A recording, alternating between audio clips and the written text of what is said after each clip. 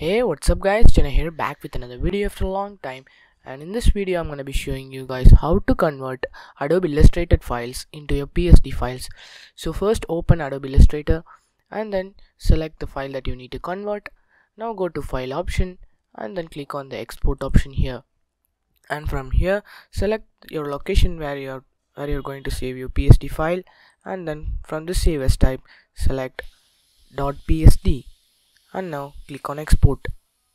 After it will ask this, so color model keep it as RGB and then keep the remaining settings as it is, and now click on OK, and it will ask like this. Just click on OK and proceed further. It will take some time to create the Photoshop file, so wait for it, maybe a minute or two.